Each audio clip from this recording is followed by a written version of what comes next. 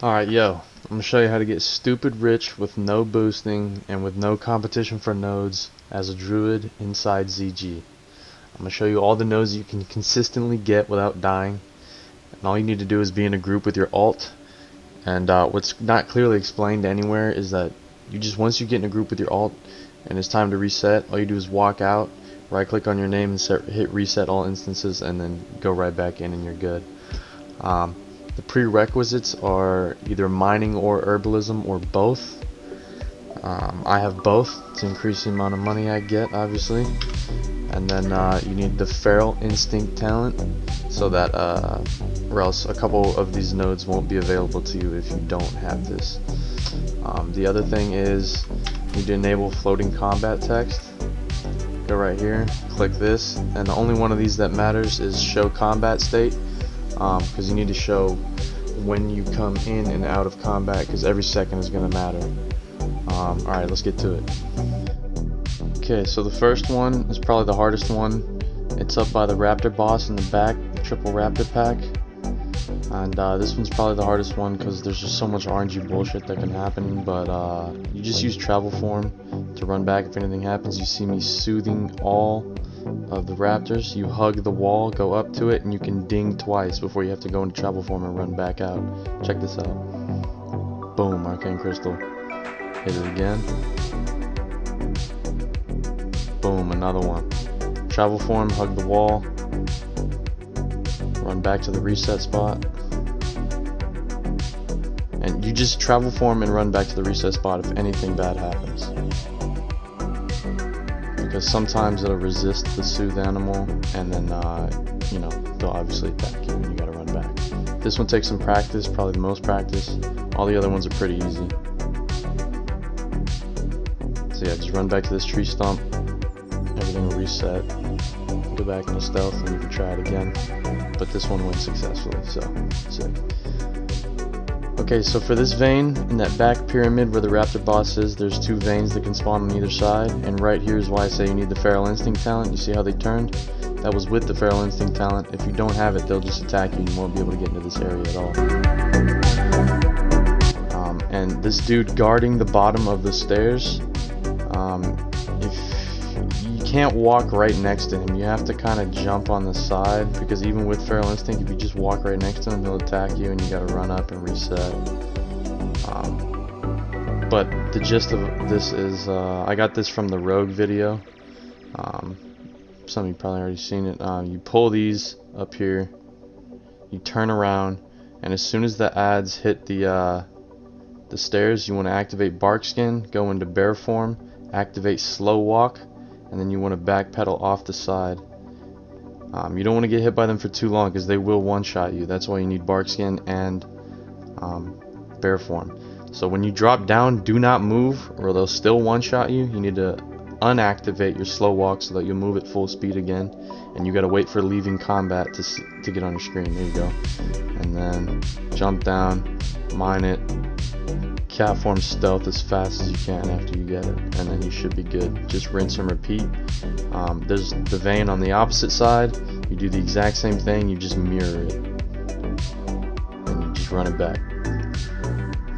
Okay, so when you come down from the raptor boss, there's the second pyramid, and a herb can spawn on the side, but in this case it's the thorium vein, and you basically do the exact same thing.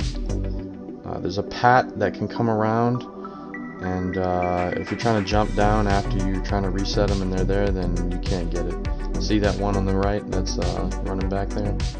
They can get you sometimes, but they're running away, so it's not going to matter. Wait for them to clear, then when they get up here, activate your bark skin, get into bear form, activate slow walk. These you can kind of let hit you a little bit, back off the edge. You can move because they don't do as much damage as the raptors. Unactivate your slow walk, wait for them to reset, then you go up there, ding it, and do it over again.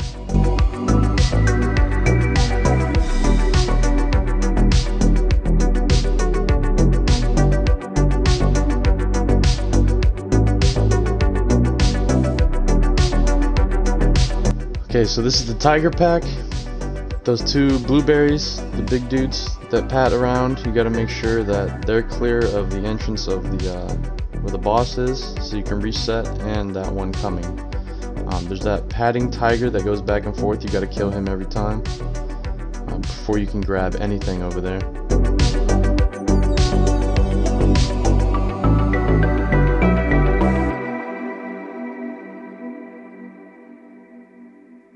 Okay, so here you see me marking all the tigers that pat around that you need to pull in order to get the voodoo pile.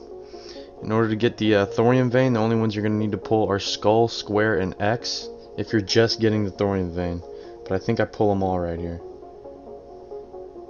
There's 2 herbs that can spawn here, the voodoo pile and the mining vein.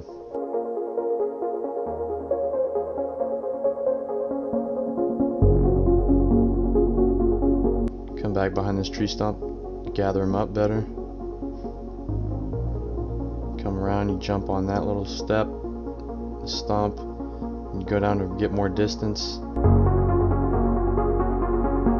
Because you want to increase the amount of time it takes for them to get to you as much as possible.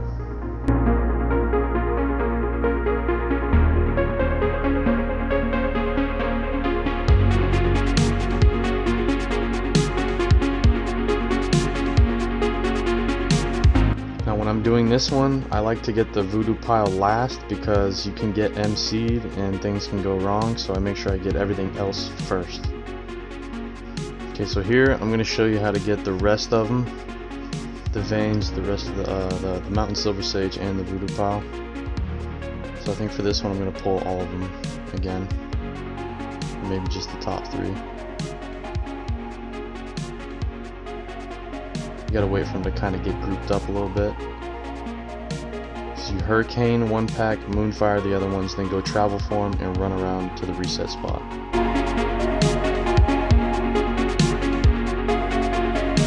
Again, bring them behind the tree stump, gather them up. Make sure you turn around so you don't get dazed.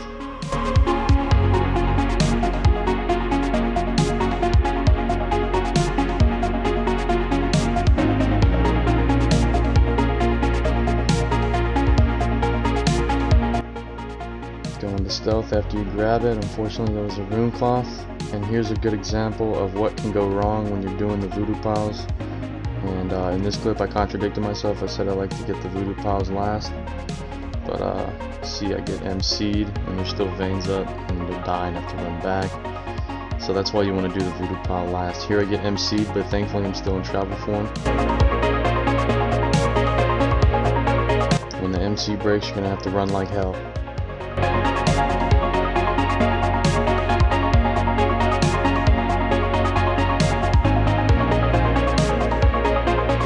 And this is like the luckiest of lucky RNG. There was a dream foil here, a mountain silver sage, a thorium vein, and a hoodoo pile. The hoodoo pile is always there, but all 3 of those, that's crazy.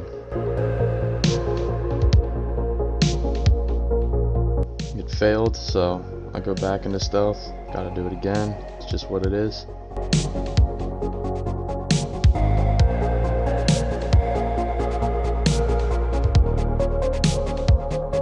You see, I just pull square, X, and skull that time because I'm just going for the vein and the little herb that's right there. So if they don't all pull, it doesn't matter because they're not going to aggro when I finally get back there.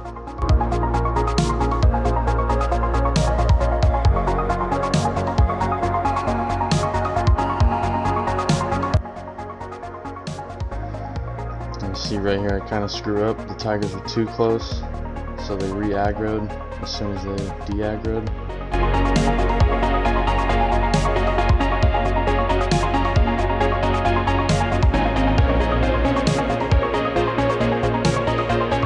Pull them again, they're grouped up.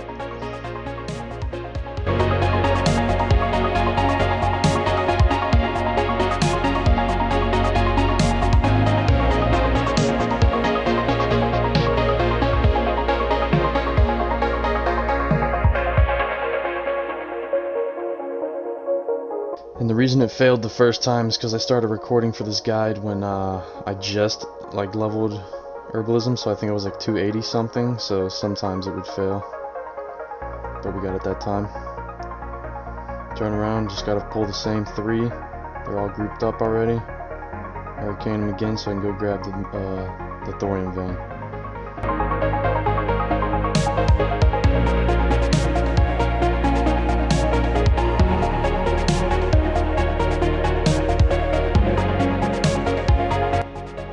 Now when you drop down, if you did it correctly, you can come over here and ding this twice before having to go back to stealth.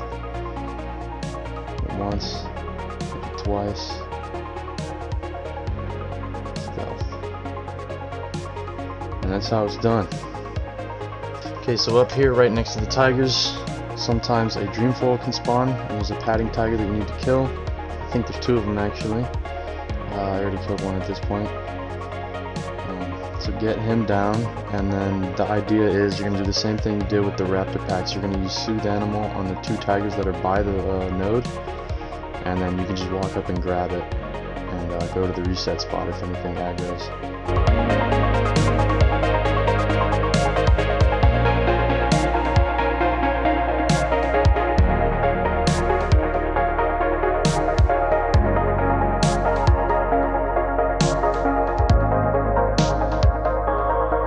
You got to be careful. You kind of want to be as far away from the vein or the node as possible so they don't aggro, but sometimes they aggro anyway, like right there.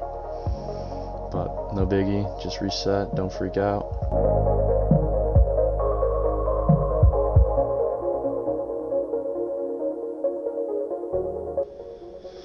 So a little bit down the road, this is the easiest vein to get in the whole instance. Right here you see that there are bats, but every time you reset, there's going to be a different animal there. The bats is the hardest combo. You use Soothe Animal on them, go down, and you can ding twice. So per Soothe Animal, you can ding twice. If there's more you can ding, you just soothe the animal again, and you can keep going, and then go back into stealth. I think right here there was only 2. Yeah, only 2, and you can go back into stealth. The bats are the hardest because they bring you out of stealth. But I think panthers can spawn there, and with panthers you don't even have to use Soothe Animal. You can just walk back there and grab it. It's super easy. Okay, now this spot back here, this is the last big pyramid. 2 herbs can spawn, and a hoodoo pile spawns on the left, right, and back side of this pyramid every time. 1 dream foil and 1 golden sand gem. This is where you're going to get the majority of your voodoo dolls. You can sell them for a high price. On my server, the rogue, warrior, and mage ones are going for a lot. Arcane crystals have gone up in price recently, and you can still get blood vine from every herb in here. So even grabbing the golden shansom is worth it because you can get a blood vine, and that sells for like 20 something gold on my server. So you're just gonna come up here to aggro the right side. You see on my thing there's a dream foil on the right side. And you pull all 3 sides the exact same way, so I'm probably just gonna explain the first one and then show you the rest. All you want to do is you want to be on the second platform, like the one that's below. Pull them, drop off this side, make sure there's not a panther pack coming around because then you'll fuck it all up. Go back up and do the same thing you did on the other pyramids. You're going to activate bark skin, go into bear form when they get close, obviously, and then backpedal your way off the back edge to create as much time for them to run back to you as possible.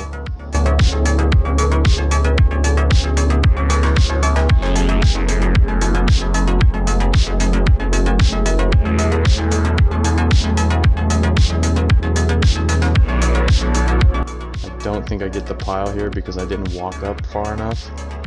What you want to do is position yourself in between the dream foil and the hoodoo pile.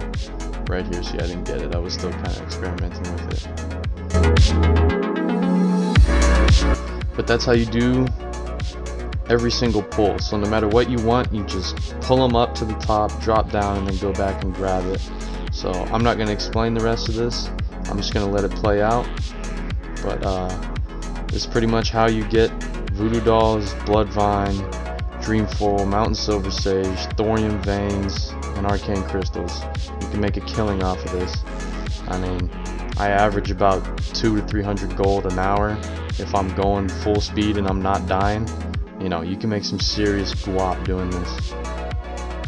So yeah, that's about it. I'm gonna let the rest play out so you can see how I do it, and have a good one, dude.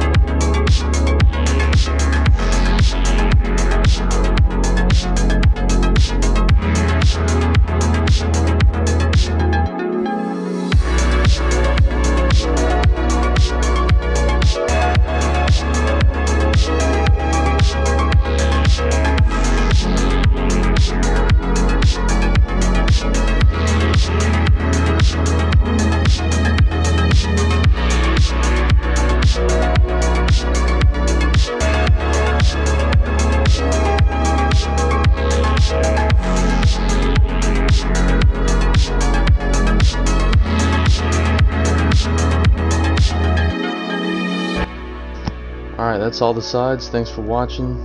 Go make some money.